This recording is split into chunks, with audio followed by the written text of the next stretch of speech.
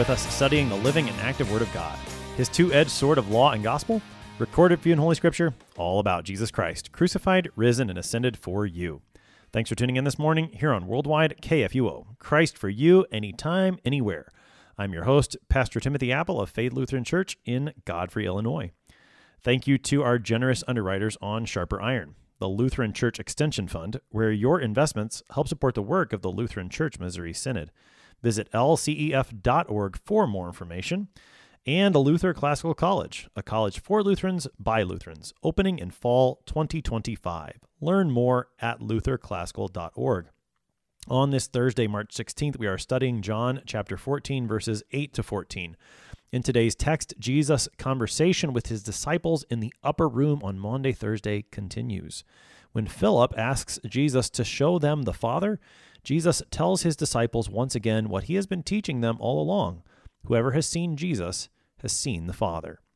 To help us sharpen our faith in Christ as we study God's Word today, we have with us regular guest, Pastor Peter Ill. Pastor Ill serves at Trinity Lutheran Church in Millstadt, Illinois. Pastor Ill, welcome back to Sharper Iron. Glad to be back. Welcome to the bunker. That's right.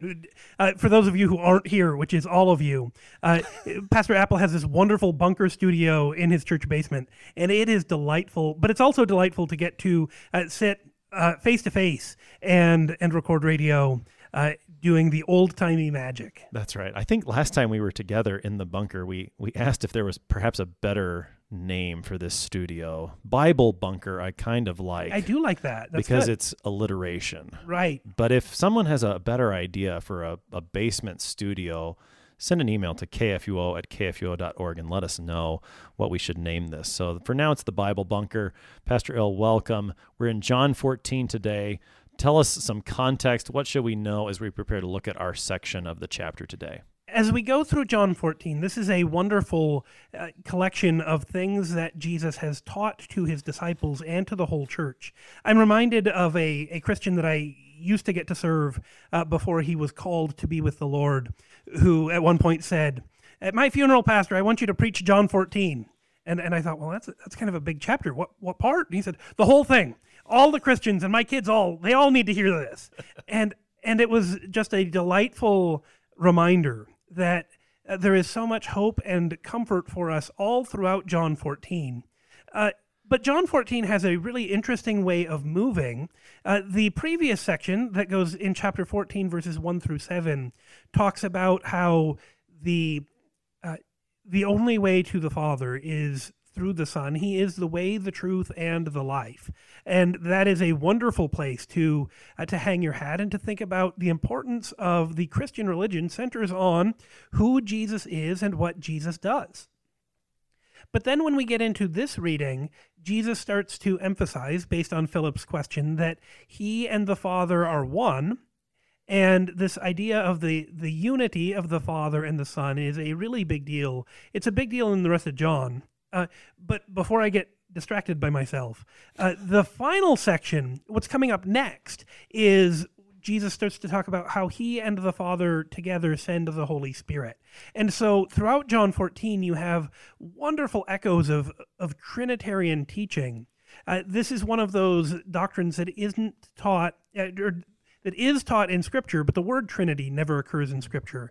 But one of the places that you look to see the Trinity is the Gospel of John, and I would argue John 14 is one of those places where you see a lot of Trinitarian teaching just kind of oozing out, because that's the way that Jesus confesses the reality of our Trinitarian God, Father and Son who are united, but also distinct, who also send the Holy Spirit.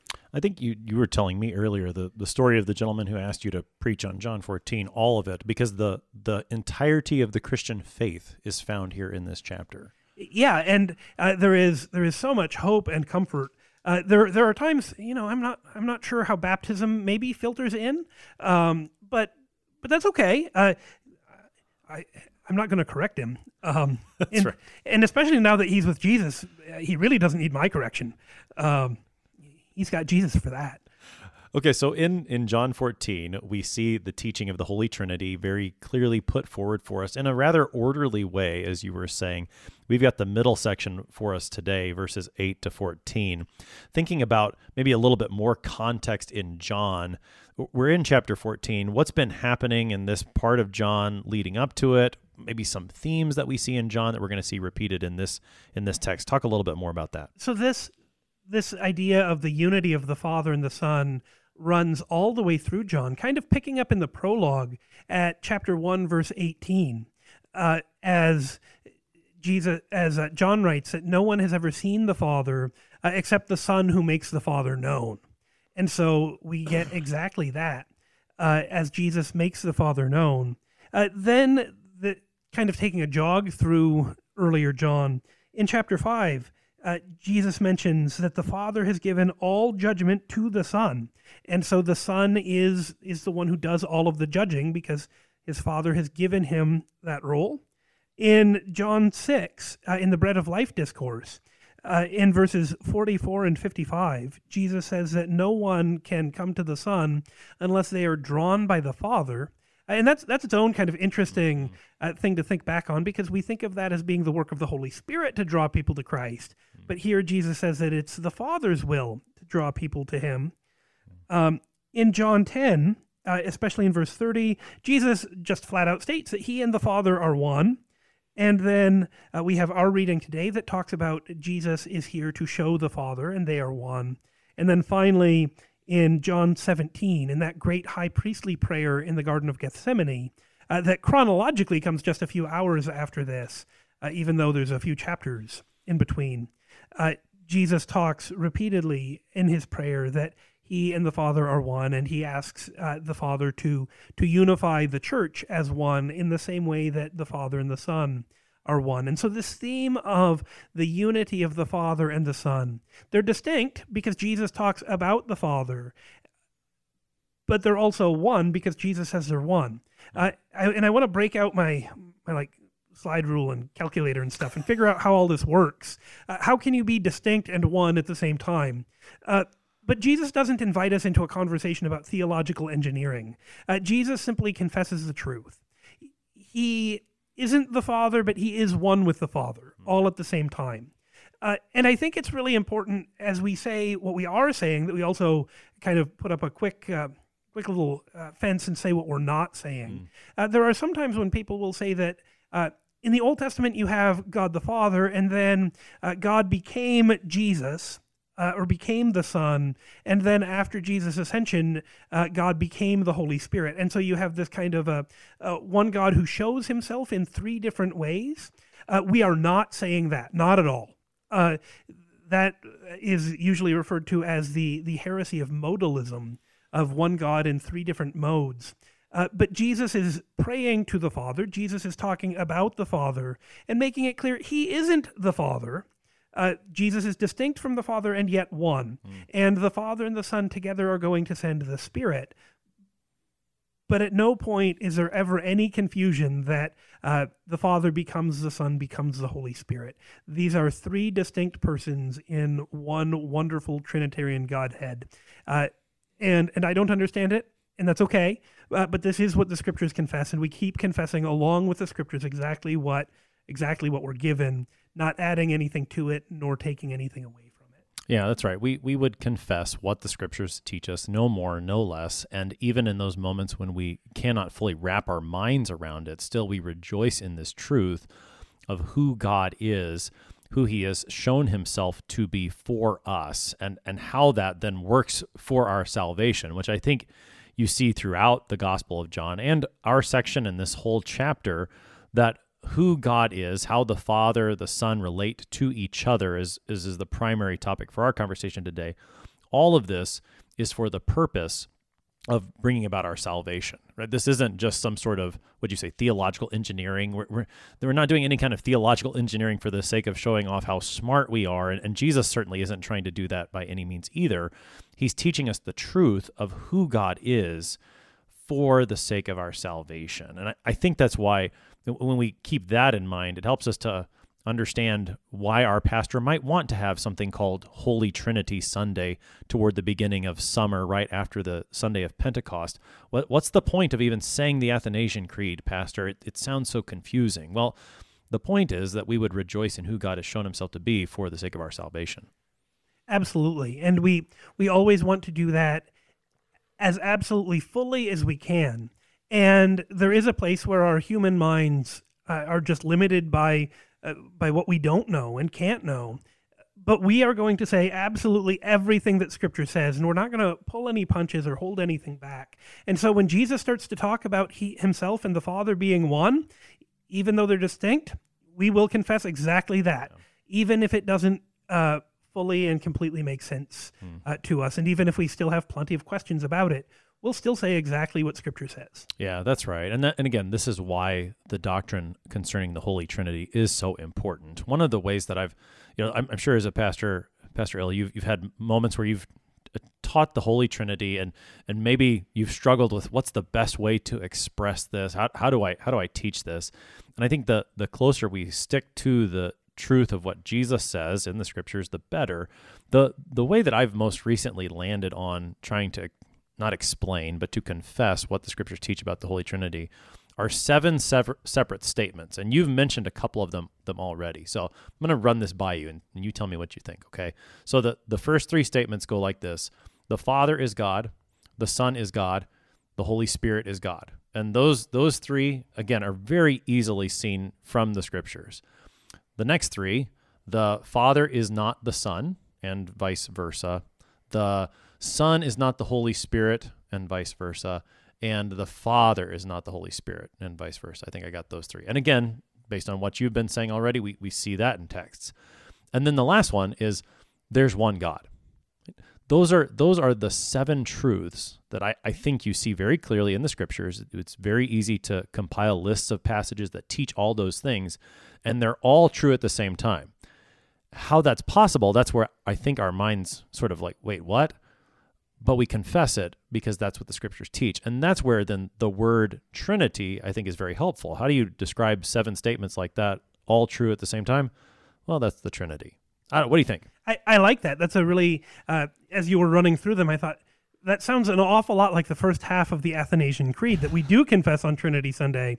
And you could probably add another 3 statements about the work of Jesus Christ and be good to go. There you go. But I like the whole Athanasian Creed, so I don't want to summarize it too much. Sure, that's right. But that does really carry that exact idea. And as we talk about all of this, I know it sounds like this is a lot of introduction, but this draw that Philip has as he gets to Jesus and says, "Show us the Father, and that's enough for us." We end up with a lot of that in our own day, and we see that other places in Scripture too, where people say, "Just show me God. I don't want to mess around with any more of this like intermediary stuff, Jesus. Just show me the Father, and seeing the Father, that's enough for me." Which I've always wondered how Philip said that with a straight face, but that's another story, I think.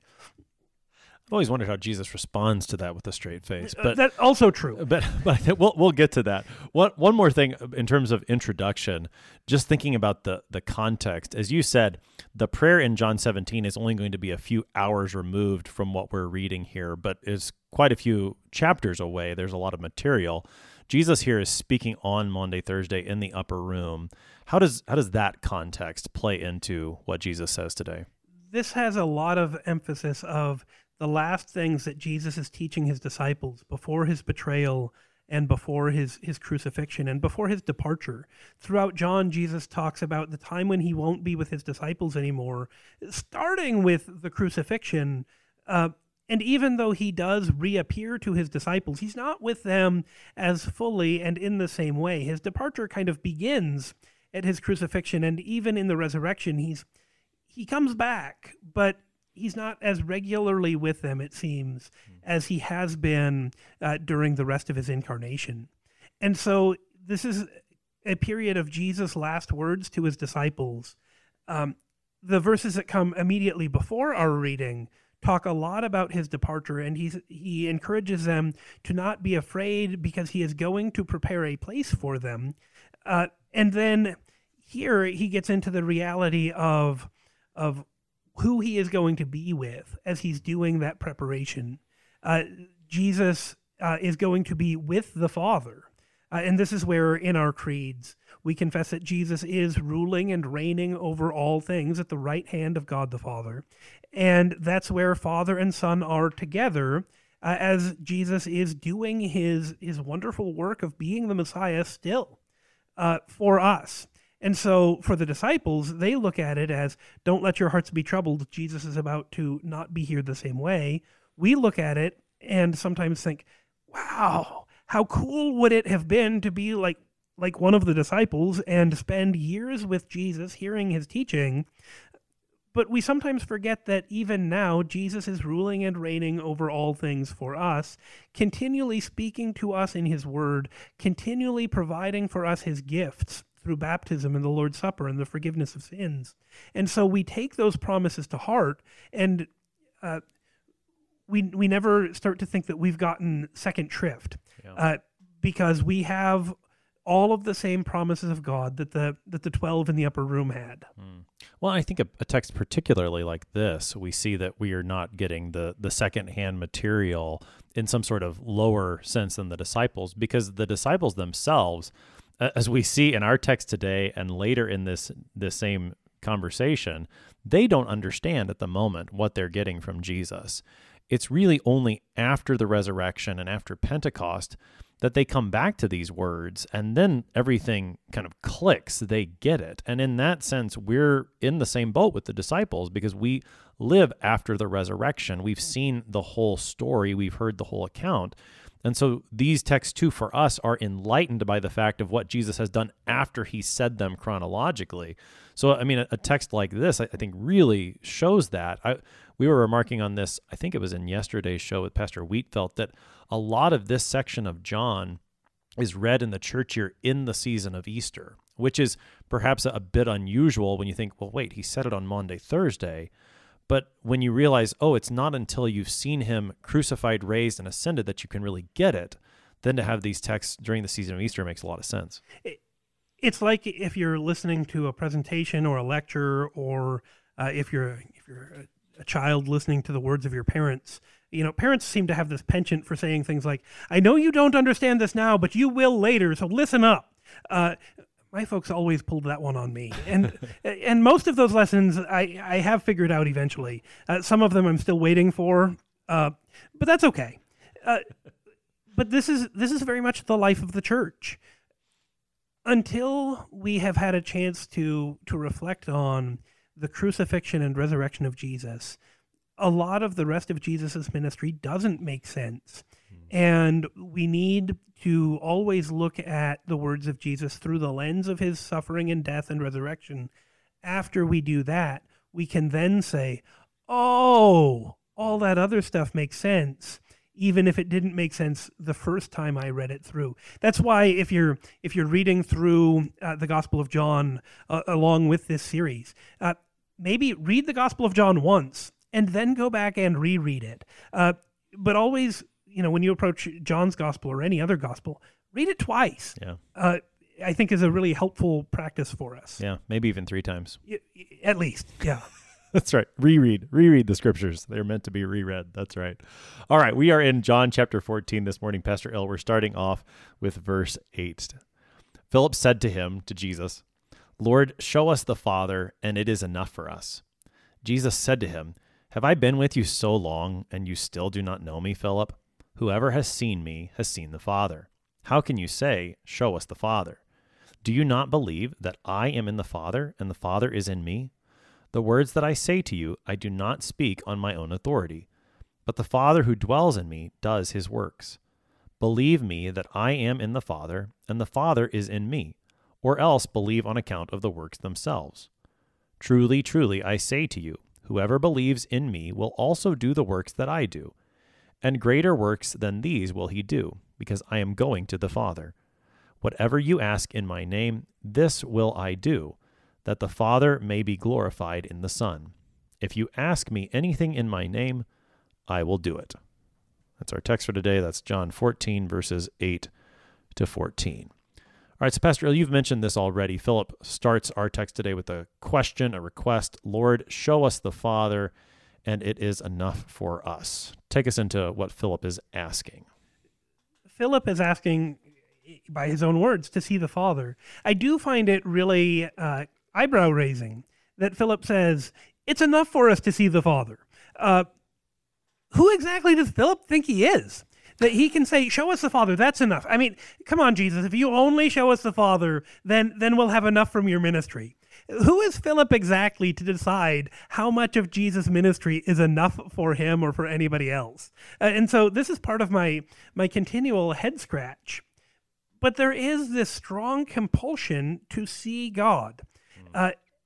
Looking backwards in the scripture, we can see this in the book of Exodus, when Moses is in the presence of God there on Mount Sinai, and he has the audacity to say, God, show me your presence. And God says, well, I can't show you all of my presence, but here, I'll hide you in the cleft of the rock, and as I pass by, I'll show you the back part of my glory. And even seeing the back part of God's glory made Moses' face shine. Because he was so transformed by seeing the lesser parts of God's glory, even though the fullness of God's glory was too much for Moses. But still, Philip, who I'm sure knows this story, says, show us the Father in much the same way. And even today, for many Christians, we have this thought of, God, just show us yourself, and then we'll stop bothering you. Just give us a little bit more. And sometimes I think we would like to see God on our own terms. And part of me reads this question from Philip as God, as I want to see the Father on my terms. So Jesus has come doing these works, saying these words, doing these signs. But just, Jesus, get to the nitty-gritty and show us the Father. And I think that indicates there's still an incomplete understanding of who Jesus is for Philip. And honestly, that's true for us today too. Because I can't think of how often I've sat in confirmation classes, and one of my students will say, well, I mean, God or Jesus, same thing. And then they'll go on with their statement. And it's like, well, God the Father and Jesus Christ the Son, they're both God, but they're not exactly the same thing either. But I also don't want to jump down their throats. That's right. Yeah. But we have that moment and that confusion of, wait, I don't fully get this. And I don't even know quite how to say it out loud in the best possible way. And so Philip says, Jesus, you've done some great stuff, but we really just want to see the Father. Kind of in a way that might miss the forest for the trees. Here is Jesus. The author to the Hebrews later will say he is the exact imprint of the Father, the one who comes, and it is in him that we see, and as Jesus is about to say, it's in Jesus that we see and know everything we need to see and know about the Father. And we want to just blow right past that. Jesus is where we see the goodness and the glory and the grace of God. And so even in these Lenten days, dear friends in Christ, don't blow past Jesus in an effort to see the Father. Don't go rushing past the cross to get to heaven. And there's a lot of good reasons why we want to do that. The cross shows suffering and weakness and vulnerability, and heaven shows that the victory has been won. We'll get to heaven, and we'll get to the resurrection, and we'll get to all of those wonderful things. But stop for just a minute and look to Jesus, the one who uses these words to call you to believe in him, who calls you to recognize his goodness and his glory, because he is the one who shows the Father to you. And that is wonderful and gracious, and don't take it too lightly. I'm thinking about what you're saying about our desire to see God on our own terms, and that we would potentially try to blow past Jesus in an effort to see the Father. And as you were talking about Philip, especially the second part of what he says, it's enough for us. This was something I guess I hadn't really thought about with this passage before, but Philip, it seems, is asking something to the effect of, Jesus, we've heard you, but come on, get to the point already. Show us the Father, as if there's another way to see the Father apart from seeing Jesus. And hearing his word. I'm thinking back to like John chapter 8, where Jesus tells those Jews who had believed in him, if you abide in my teaching, if you listen to my word, you are my disciples. Or thinking forward to John 15, where Jesus in the same setting will tell his disciples, to abide in him, this idea of living in him and remaining in him, that Philip is, I don't know, I don't want to read into this too much, but perhaps we see this today, that we just kind of like, okay, we've got the point, just show us the end already, as if like listening to Jesus and dwelling in his word isn't seeing. We want that heavenly glory now, without going through the cross as Christ is going through. It's like, yeah, we want it ahead of time. We don't want to go through the whole following Jesus. Yeah, I don't know. I hadn't really thought about that before, Pastor Earl. There's a desire sometimes of, yeah, I know that, let's move on. And every once in a while I hear this in Bible studies. People say, well, yeah, I know that part. I've heard this all before. And it's still really important that we sit back one more time and hear these same words, be them the words of Jesus about he and the Father being one, even though we don't fully understand it and we really struggle with it sometimes. We're still called to think these things through and to hear them once again. Yeah. We're never called to be done with a certain passage of Scripture or a certain part of who Jesus is. And so we'll always return and say, I've heard that before, but boy, I'd sure like to hear that again. Yeah, to dwell with Christ in his word and thereby see the Father. This is the gift that our Lord Jesus would give to us. It's the gift he's going to give to Philip and the others there in the upper room. We're going to keep looking at this text on the other side of the break. You're listening to Sharper Iron on KFUO. We're talking to Pastor Peter Ill this morning about John 14. We will be right back. Please stick around.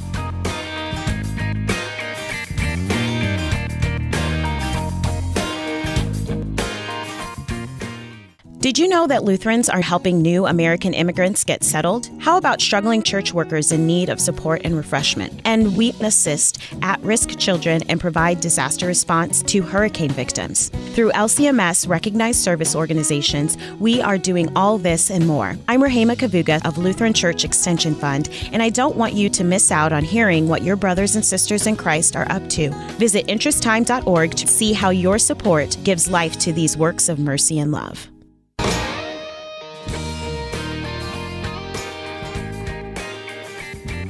Welcome back to Sharper Iron. It is Thursday, March 16th. We're studying John chapter 14, verses 8 to 14 with Pastor Peter Ill.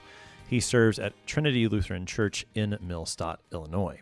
Pastor Ill, prior to the break, we looked at Philip's request. He says to Jesus, Lord, show us the Father, and it is enough for us.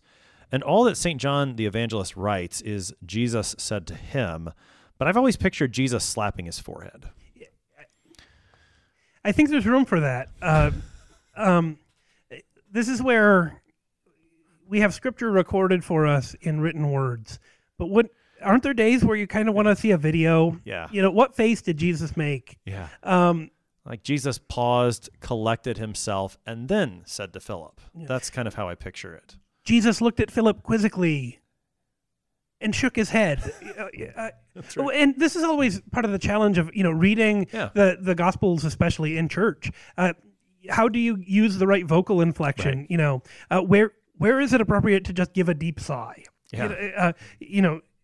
Philip says, "Just show us the Father, and that's enough for us." And Jesus said, I don't know. Maybe that's overkill. Yeah, I know, and that's where we should be careful when we read the Scripture, so that we don't insert emotions that are not written in the text. And this is a point we've made at other places in John's Gospel, where he does record Jesus' emotion for us. He was greatly troubled in spirit or something like that. Here we don't know exactly what Jesus' reaction was, other than the way that he does speak. I think indicates a level of what I would call frustration at a minimum. Have I been with you so long? So that a deep sigh, or again, it's maybe a little bit less pious, a forehead slap, something like that, seems like the emotion that's attached to it. And that it even comes through in the Greek. The Greek language, as it's written in Scripture, does carry those emotions sometimes a little bit better and more clearly than the English language can or does. And the Greek has a little bit of an edge to it as well. And so where we see here, have I been with you so long and you still? That's a very good translation, and it captures the emotion that's there in the Greek language as well as the sense of the words themselves. Okay, so with that perhaps pious speculation or pious imagination as to how Jesus might have expressed this in other ways non-verbally, let's talk about what he says verbally. Have I been with you so long and you still do not know me, Philip? And then ultimately his answer is, whoever has seen me has seen the Father. So take us into Jesus' words. Jesus is here simply flat out confessing, if you see Jesus, you see the Father. Now, how does this work? Because Jesus is not the Father. Jesus is Jesus and the Father is the Father. But if you see Jesus, you see the Father. And he's going to go on to talk about the unity of the Father and the Son, how he and the Father are indeed one, even though they're distinct. And we just, okay, yes, Jesus, we'll take you at your word, because this is not a time for us to show Jesus how smart we are that we can figure him out, but merely to take the words of Jesus, to hear them and to believe them. Later in this passage, we will see that Jesus is a couple of times calling us, as well as the disciples in the upper room, to believe these words and to believe in him. That's the end game and the goal of these words that Jesus gives, so that we would believe or believe even more in him. And so that's what we do, not trying to figure him out, but simply saying, Jesus, this is what you say about yourself, and so we do believe you. And so Jesus is the one sent by the Father, eternally begotten from the Father, sent into the world so that whoever would believe in him would not perish, but have eternal life, as it says back in John chapter 3. Jesus has come to make the will of God the Father known and to save humanity and all of creation by God's grace and by God's will. And so when you see Jesus, you see the Father. That's what's really enough for Philip and for us. No matter what Philip thinks is enough, no matter what we think is enough, Jesus says, when I'm here, you see the Father. Whatever you're looking for, what I've shown you is actually enough, and you don't need to go making your own rules for enoughness. I'll show you enough. I will fulfill you and satisfy you with what I show you about myself and about the Father. So whoever has seen me has seen the Father. And I think this is important for us still today, as you were saying, whatever you've seen from me, Philip, that's enough, because in seeing me, you've seen the Father.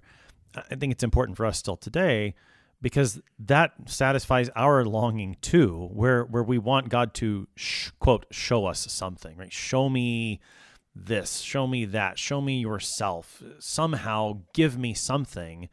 And the Father's answer would be the same as the Lord Jesus' answer.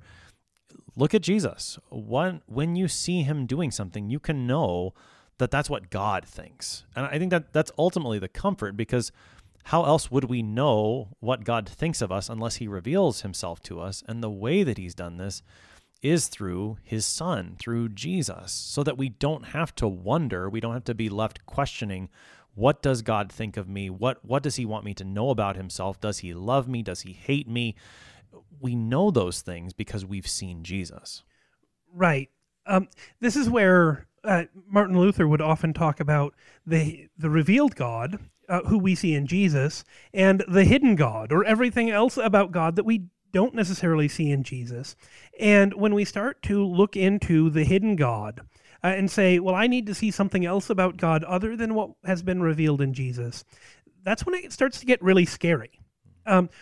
Because God, who hasn't shown us himself, being all-powerful and all-knowing, and without change, there could be some very difficult and scary things that we don't know. But we don't look at what we don't know, and we don't try to find our satisfaction in what we don't know. We find our satisfaction and our comfort in what we do know. Jesus is the one who has come to make the Father known to us. And so when we see Jesus, we see the Father. That's what's enough for us, and that's as far as we need to go. Look to Jesus, Once again, I'll borrow again from Hebrews. He is the author and the perfecter of our faith, or the beginner and ender of our faith. When it comes to our faith, we look to Jesus, and we don't need to try to look behind Jesus to see what else is there. We say Jesus has shown us enough, and that's where our faith hangs and cleaves to Jesus. Well, what you said there about we look to Jesus and don't try to look around Jesus or behind Jesus or somewhere other than Jesus, that would be the converse of this statement, which I don't think is made explicit here, but I think follows from what Jesus has said and is supported by things Jesus says elsewhere. So he says, whoever has seen me has seen the Father, but I think then conversely, whoever hasn't seen me, whoever hasn't seen Jesus, actually hasn't seen the Father. That the only way to know who the Father is to know Jesus. And if you think you've seen the Father apart from Jesus, you haven't really seen the Father. Right. And this really kind of has an impact for us when we start thinking about other religions. Sometimes people will say that, Christians and Jews and Muslims, for example, all worship the same God. But if say Jews or Muslims say that you can know God apart from knowing Christ, then it's not the same God at all. Right. And I think we need to recognize the good intentions that those statements are given with, but also recognize, if Jesus is not the way, the truth, and the life, and if Jesus is not the only way that we see the Father, then this is a different picture of God, and this is a very different God than the one that Jesus has revealed to us. Right. So we want to hold on to Jesus' words. Whoever has seen me has seen the Father. That is what he teaches Philip and the others there in the upper room. He continues in perhaps that same frustration. How can you say, show us the Father? And then he continues to ask questions of Philip and the others, which I think the answers are meant to be obvious to them. Do you not believe that I am in the Father and the Father is in me? And then he points specifically next to his words. So take us into that rhetorical question he asks, and then what he says about his own words and how they relate to the Father. Throughout the Gospels, as Jesus speaks, everybody looks at what Jesus says and they say, he doesn't speak as one who is under authority, but he, like the scribes, but he speaks like he has the authority. And they recognize the words of Jesus as being authoritative. And Jesus says, I've spoken to you not like the scribes do, and not like the experts and the teachers of the law, but I speak to you as the one who is revealed by the words of Scripture, and I tell you that these words are about me, and it seems like that's still not enough for you guys. But at the same time that Jesus teaches authoritatively, he also indicates that he is one under authority, as he says, I do not speak on my own authority, but the Father who dwells in me does his works. And so now you have a shift from the words that Jesus has spoken to the works that Jesus does, but Jesus contends that both the words and the works are not merely his own works, but these are the Father's works that he is bringing to light here in creation. And so the Father has sent him to speak authoritatively, to act authoritatively.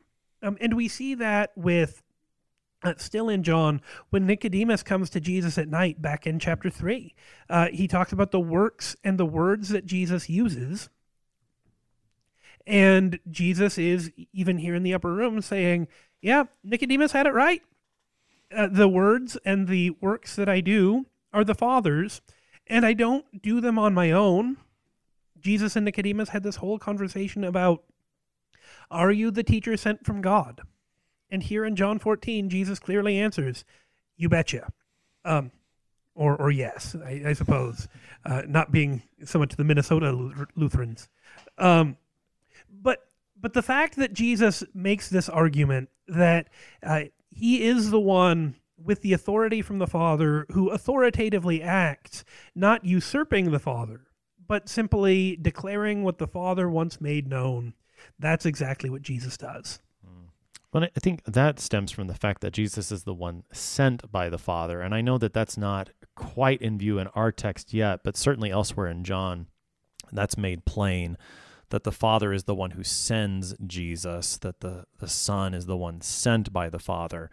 And because of that nature of the sending, then Jesus has that authority from the Father, that when you hear Jesus speaking, you know that you're hearing what the Father wants you to hear. It's not something different. It's not something Jesus is making up of his own accord, but rather this is what God himself wants you to know. And I think this is something that when we talk about the Trinity, we sometimes struggle with a little bit, because usually when Christians depict the Trinity, we think in triangles, right? And so you have the Father and the Son and the Holy Spirit, and the Father's not the Son and the Son's not the Spirit, like All you those said in your things. 7 points. Yeah. And that's really good. But the way, especially the Gospel of John speaks, isn't so much about triangles where the Father and the Son and the Holy Spirit are equal, but more like kind of descending lines where the Father sends the Son, and then together the Father and the Son send the Spirit to creation and to the church, and then the Spirit returns the believers to Christ, who brings them in turn by his death and resurrection to the Father. And so you have the way that God reveals himself kind of has a delineated order. Not that the Son is any less than the Father, not that the Spirit is less than the Son, but rather the way they work and the way it's revealed in Scripture is the Father does send the Son, and the Father and the Son send the Spirit, and the Spirit brings the church back to the Son, and the Son then again to the Father. That's how Scripture talks, and we don't want to forget that either. And so none of the persons of the Trinity are more important than any other of the persons of the Trinity, but they kind of function in their own orderly way at the same time. And yes, I know I'm speaking out of both sides of my mouth at the same time, and I'm happy to do it. But I think it's something worth saying and worth kind of holding in our minds. Talk about in verse 11, the way Jesus says, believe me that I am in the Father and the Father is in me, or else believe on account of the works themselves. We've seen this elsewhere in John's Gospel, where Jesus will draw attention to his works when it seems that his words have failed. Not that they've failed, but they're not having the intended effect, perhaps. So talk more about the role of the works of Jesus and how they are meant to push people toward faith in the words.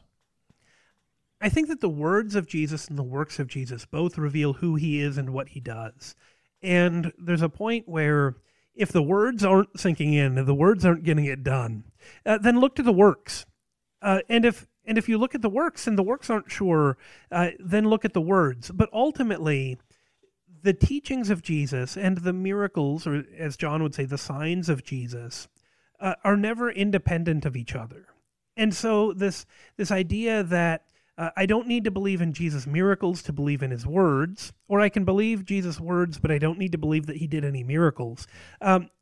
Jesus, especially in the Gospel of John, never gives us that much latitude to pick or choose if we want the words or the works. They're a package deal. If you believe in the words of Jesus, you get his works too. And if you believe in the works of Jesus, you get the words too, because the words teach you about the works, and the works show the authority of Jesus to speak the words. And so I don't see this as a mutually exclusive of, if the words aren't good enough, then look at the works, but rather hear the words and look at the works, because the words teach you about why the works matter, and the works show you that the words matter too. And even just looking again at the way Jesus speaks in the previous verse, he says that the Father who dwells in me does his works. So I remember this elsewhere in John's Gospel, I think it was in chapter 10 that comes to mind, especially, that Jesus will emphasize the fact that the works he does are the Father's works. So it's not only just seeing that he does works, but that the works that he does are the works that the Father is doing. Jesus and the Father are one. You can't keep saying that. Well, I say what Jesus said. But I keep saying it especially here because you can't break Jesus away from the Father. Yeah. To say that Jesus does works that are exclusively Jesus's works is unfair and goes far beyond what Jesus says. Jesus says these are the Father's works, and Jesus has been sent by the Father explicitly to do these works. And so is it Jesus' works or is it the Father's works? Yes. Yes, exactly. And so we don't try to separate these two persons of the Trinity.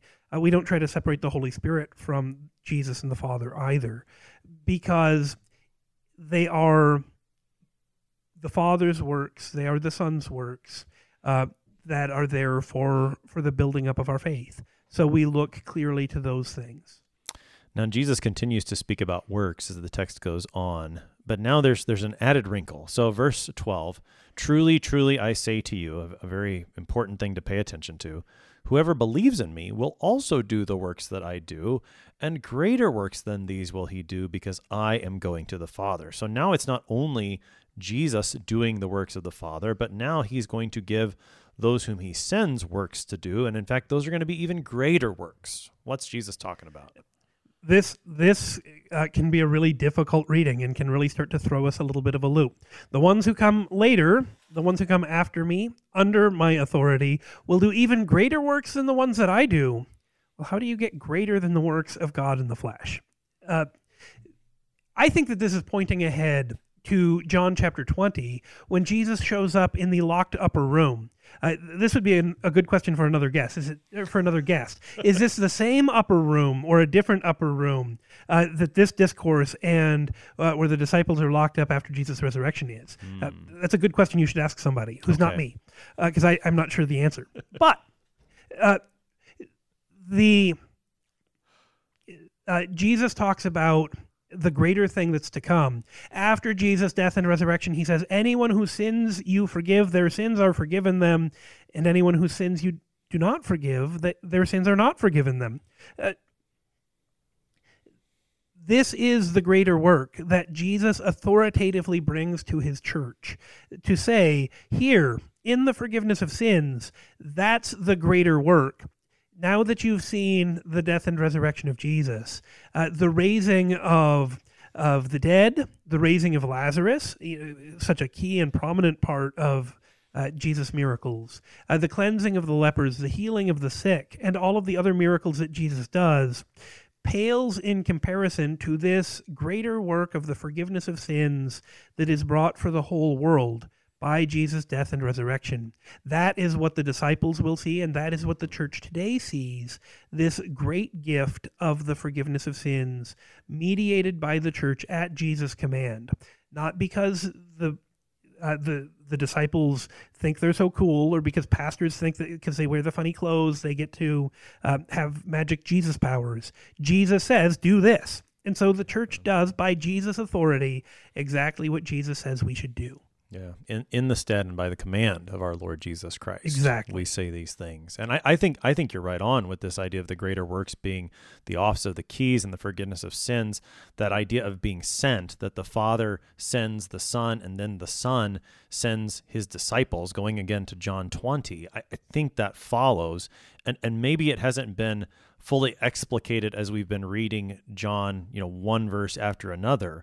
But I think when you start to see everything that Jesus says as a part of this discourse in the upper room, those things come together to make that the full picture, that these greater works are those works that Christ is still doing now through his church in the forgiveness of sin. So the office of the keys, thinking the absolution, but also then in the preaching of the word, in the administering of the sacraments, this is Christ still doing those greater works. And it's because he's gone to the Father, right? Because he's at the Father's right hand, ruling and reigning. He has the authority to do these things through his church today. And I think those thoughts and that theme is going to come back in John 17 as well. Yeah. And so as we read John 14, we have strong echoes of John 10. We also have strong foreshadows towards John 17, and then again towards John 20. And so it's all a unit and a whole. This is where Isaiah works this way too. But John, when you read John, it's like looking at a spring or a corkscrew, where the same thoughts come back deeper and deeper as you get farther and farther along. So it's like you might need to read it twice or three times. Right, exactly. Yeah. That's right. Good advice, Pastor L. Good advice. So Jesus in our text today concludes with these words, whatever you ask in my name, this I will do, that the Father may be glorified in the Son. If you ask me anything in my name, I will do it, which sounds like a carte blanche. Let's just ask for anything. What is it, a carte blanche? What's Jesus saying? If it's a carte blanche, I think there's a lot of little girls in this world who would get ponies. If we take this simply as long as you say, in Jesus' name, amen, then we should get what we want. And that is one way of reading this passage. It does seem like we can kind of manipulate Jesus into giving us exactly what we want. But as we read this alongside the Lord's Prayer and the third petition, thy will be done, we have this idea that when we ask for something in Jesus' name, it's like we're saying, Jesus, fill my mouth with what you want for me, and make me ask for that. And so when we ask for something in Jesus' name, we're not merely tacking on, Jesus, here are all the things that I want, in your name, amen, but rather, O Lord, open my mouth and my lips will declare your praise. And we let the Lord fill our mouths and our prayers with what he wants for us. And we simply slap on our amen. And so here we ask that God's will would be done, certainly among us. Not the way that we would desire it, but that the Lord give us what we know that we need. Because if it's up for us, or if it's up for the disciples in the upper room, any of this talk about Jesus leaving or going to the cross or going to the Father or preparing a place for them would have dropped real fast. If they said, Jesus, give us what we want, it wouldn't have included any of that stuff. Yeah. But that's exactly what Jesus has come to give them. It's exactly what Jesus has come to give us. And so we gratefully receive it, and we hear these instructions with the intent that Jesus has given them, that they strengthen our faith, that we believe in him and that we believe in the Father, that we don't ever look past him or try to move beyond him, but always say, Jesus has revealed exactly what we need to know. He is the one who comes with exactly enough. And so we receive those gifts, and we pray that he give us nothing more than and nothing less than himself.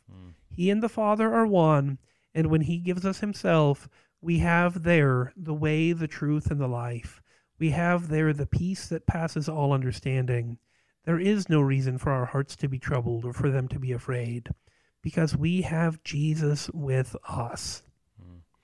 I can't remember who told me this, but I found it helpful that when Jesus teaches us to ask for the things in his name, rather than thinking of it as a formula, and it's not bad that we teach our children to pray in that way. I think that's a helpful thing to teach our children and any Christian to say, in Jesus' name, amen. I think it's helpful, as long as we don't understand it as some kind of magical formula. But rather to think about it, not so much as a formula, but think about what are the things that are found in Jesus' name. If you think about Jesus' name as the box in which God wraps up all of the gifts that he would have you, what are the things that are found there in Jesus' name? Life, salvation, forgiveness. I mean, all of those good things that God wants you to have, those are in Jesus' name. And when you ask for those things that are in Jesus' name, he is not going to fail to give you those things. If you ask for something that's not in Jesus' name, that's found outside of those good gifts, then he's not going to give you that, and that's actually for your good. And I wish I remember who taught me that, but I've always found that helpful.